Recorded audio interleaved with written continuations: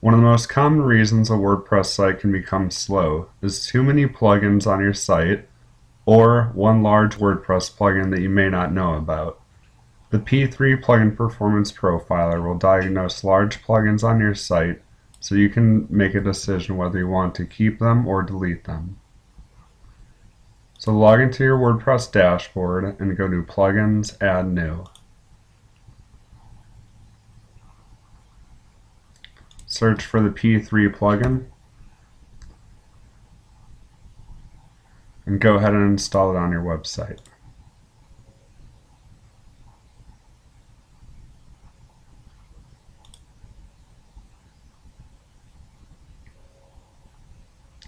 Now if you scroll down, you'll see a Scan Now button, and then click Start Scan, Auto Scan. Once P3 is done going through your plugins, you can scroll down and see the pie chart with your largest plugins.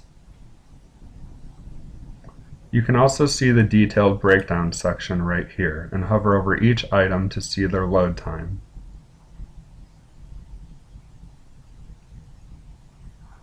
So I do have a few tips, especially for the larger plugins. You may want to consider deleting them if you don't need them, or find another plugin that performs the same function but doesn't load as slow. Another tip I have is if you can replace a plugin with something that performs the same function without using the plugin, then you may want to do that. So an example of that would be if you're using a social media plugin to display a Twitter widget on your sidebar, you can actually use the regular Twitter widget without having to use a plugin.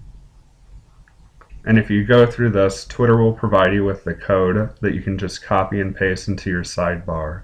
And that way you can shave a couple milliseconds off your load time.